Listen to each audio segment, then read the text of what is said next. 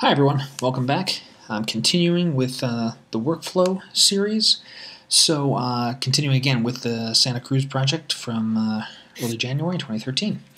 So when you last saw the video, I went through and had gone through and rated most of the photos. I finished that up here, so everything that we have in front of us is now rated. Anything else has been rejected, and so everything has been tagged with my workflow color orange. The next thing is keywording. Now, keywording does take a fair amount of time. That is where I will spend a significant amount of time. For this particular series, it will be kind of easier because most of the pictures is really the same thing over and over again, so the keywording becomes very fast. I'll select a lot and keyword all at once. Lift and stamp is another approach. One thing I use very frequently are the keyword buttons. So I'm going to press D on my keyboard, and actually sometimes you'll see D and you'll just get these play buttons that come down. Hit capital D and you'll get a button bar. I've set up a button bar. I've customized a whole bunch of different buttons, and you can go to this edit buttons at the bottom and set groups of buttons, obviously. So for example, I usually leave image place as my image type as my default button set.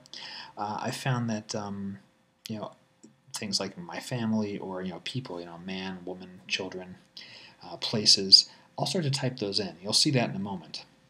Same thing for settings.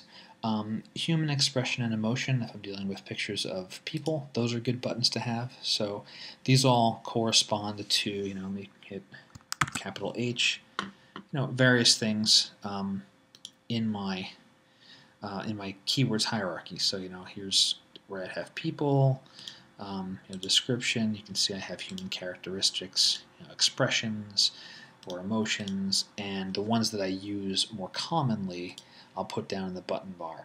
I can only fit so many things in here before it becomes nearly pointless.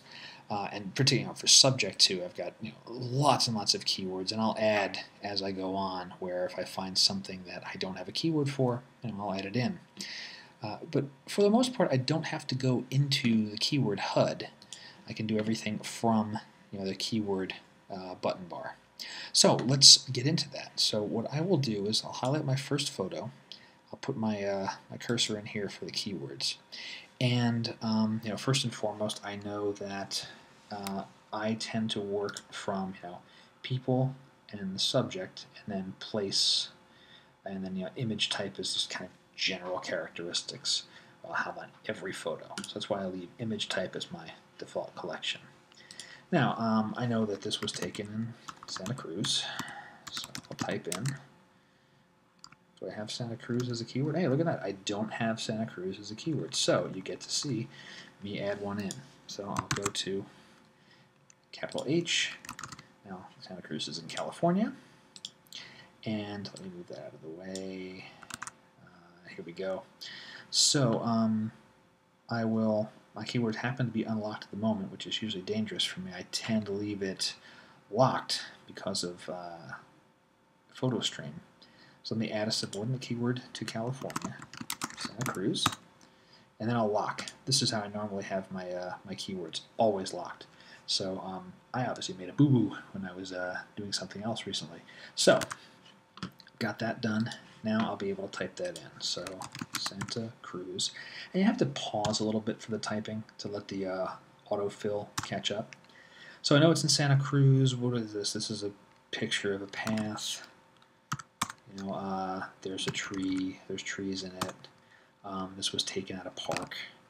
So parks. There we go. What else about this picture? There's a picnic bench in the back. So is there a bench? Yeah, I've got one of those. And this is outdoor. I'd consider it a landscape. And that's about what I need for this picture. Now, the next two happen to be the same thing. So I will lift my metadata. I'm not changing my rating or label, just the keywords. Highlight those, stamp the images. Great. Those are done. I'll highlight all three of those. Command 3. I now get this stacks highlight. Whether I need to stack these or not, that'll be my next step. And I'll do the same for the next set of images. So I'll just do this set of images here, and this will largely apply to just about everything else. Let's start with, again, Santa Cruz. And yes, by now I probably would have selected all the photos and hit Santa Cruz. Actually, a lot of times I don't do that because I do want my workflow to be self-documenting. And if a tag is orange, that means I'm not done keywording it. I try not to keyword partially, like doing keywords for the places, but I haven't done keywords for the image types. That's while it's tempting to go and do it, I tend not to. So let's see, this is Santa Cruz. This is obviously a beach. We've got some rocks. We've got the ocean. Great. Again, it's outdoor. It's a landscape. Happen to be taken in winter, so I'll note that because that's a little bit unique for the beach, perhaps. Seasons I'm hit or miss on, quite honestly. But let's see. The other thing I will add to this is reflection. This has a reflection in it. That's something I would like to know and search for in the future.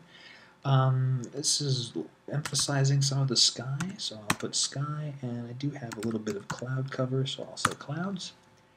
And the last thing I will do on this set, since you can see this is a -1 exposure, all of these were taken as an HDR, so I actually do have a keyword for HDR, so I'll add that.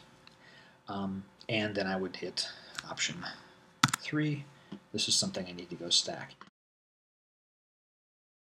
Now, again, this is an area where I would do a more rapid workflow where I know that these images need to be stacked. I stack my HDR exposures. That's just how I like to organize my pictures. So I'll just do it right now. I'll do a Command K. They're stacked. See that here? They're all in the stack now.